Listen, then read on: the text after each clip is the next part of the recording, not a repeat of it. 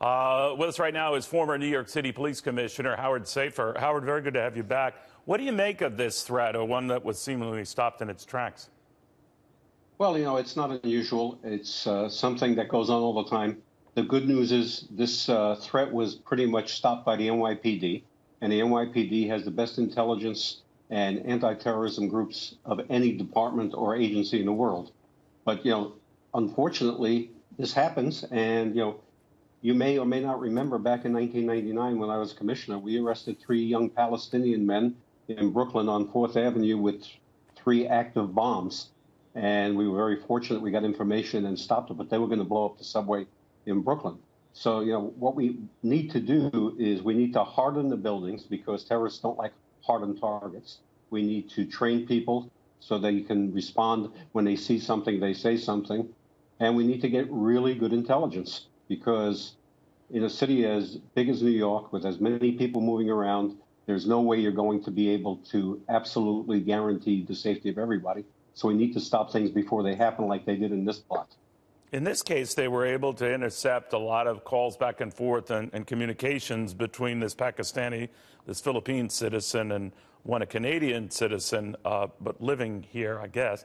But this stuff, to your point, has gone on in the past, have been stopped in the past. And as you've reminded me over these many years, they have but to succeed once.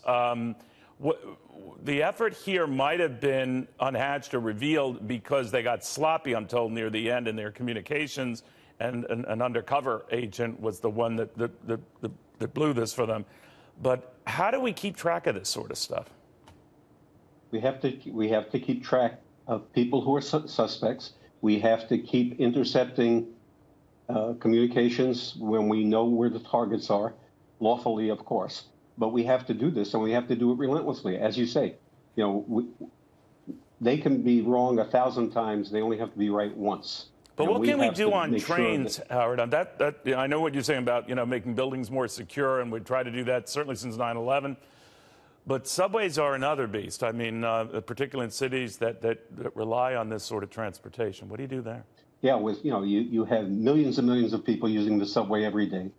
There is technology that I'm not going to discuss that can be used in subways to help, but really it comes down to the eyes and ears of citizens. They see something, they see a backpack left, somebody who's dressed inappropriately, somebody who's acting suspiciously. They need to contact authorities right away, and there's no reason to worry about being embarrassed. You're going to save a lot of lives. Howard, what about this idea that here's another group that wanted mass casualties, very similar to at least the approach that Haddock took in Las Vegas? We still don't know what inspired that attack or what made him do what he did or what was in his thinking. But again, the goal, mass casualties. And early on, we were trying to attribute to he was looking at a country, music-loving crowd. Turns out that wasn't necessarily particularly important to him. He was looking at other crowds of other type of music tastes, Chicago, Fenway Park in Boston. But the one common theme, large crowds, try to hit as many people as possible. If there's any general tip you would give security forces in these cities, it would be what? Well, you have to look at the surroundings. You have to search. You got to use explosive detectives. You have to use bomb dogs. You have to make the personnel in those buildings aware of what's going on. But, the fact is we're not going to stop every one of these. We just have to go on and live our lives, and we have to make sure that we make progress against ISIS. And as we've discussed over the last number of days, we really have to do something about not how many weapons are out there, but how we account for them and how we hold people responsible for them.